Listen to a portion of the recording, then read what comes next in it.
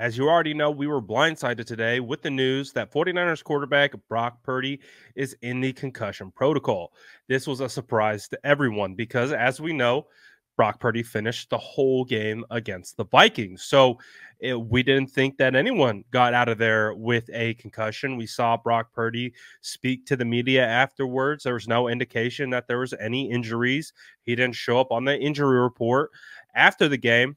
But it did come to our attention from Kyle Shanahan that Brock Purdy started to feel concussion symptoms on the flight home from Minnesota back to the Bay Area. So that's how the San Francisco 49ers were kind of clued into it. But it's not all doom and gloom yet. There is still a chance that Brock Purdy can clear the concussion protocol and be ready to go against the Bengals.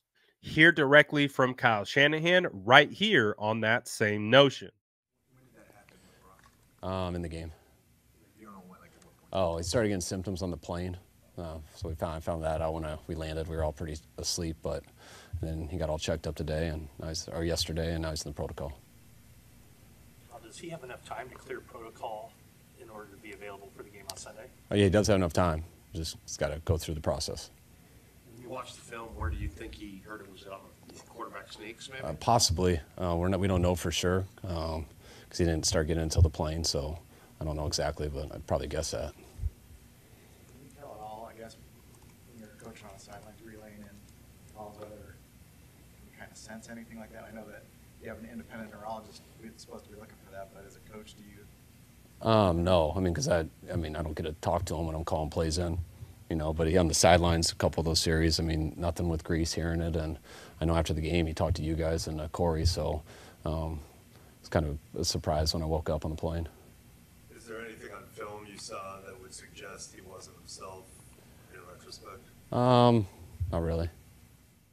To me, that's optimism. The fact that Kyle Shanahan says there's still a chance that he can make his way through the protocol and be able to play in this game in a short week against the Bengals is at least a good sign. He hasn't been ruled out or any of that stuff, and I can guarantee you Kyle Shanahan is going to want to get Brock Purdy back out on that field against the Bengals if he can.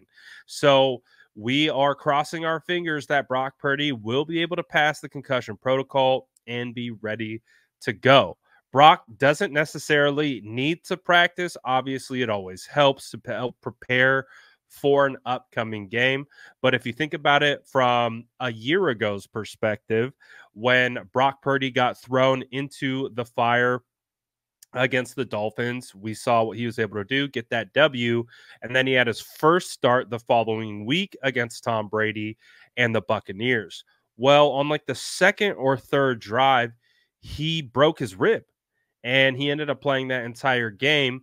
But after that, it was a short week for Brock to be able to play on Thursday Night Football against the Seattle Seahawks.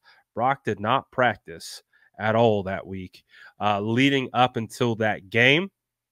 And even at that game, he had to get injections during the pregame warm-up to be able to play. So he got injected in his rib with a painkiller because he could not throw beyond 10 to 15 yards in pregame.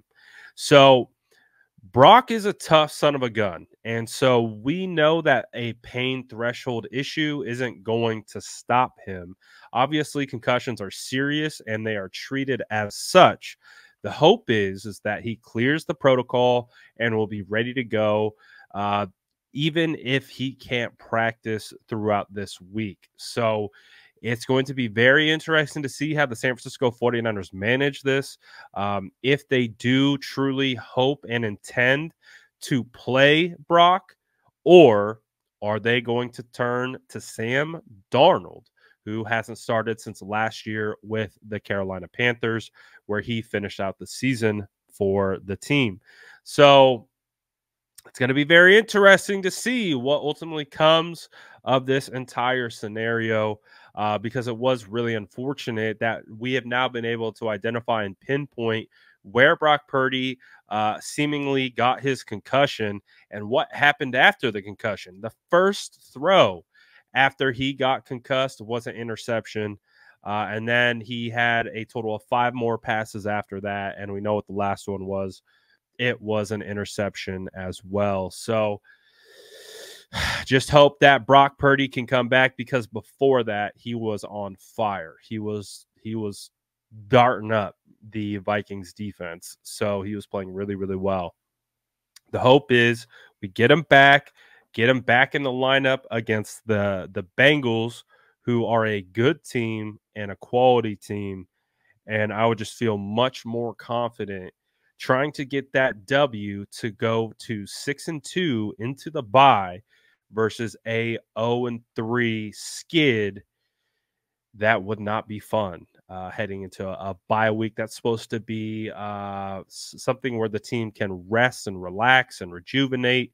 If they go 0-3 into the bye, I guarantee you there's not going to be a lot of rest. There's not going to be a lot of rejuvenation.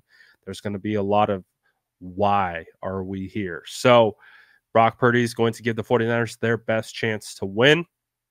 So I hope that Brock Purdy can be back, but we'll see. What do you think the 49ers should do? Should they rest Brock Purdy and just go with Sam Darnold against the Bengals? Or if Brock can go, even with maybe not even practicing all week, you put him out there or go with Sam? Let me know in the comments below. And as always, make sure to like and subscribe for more updates.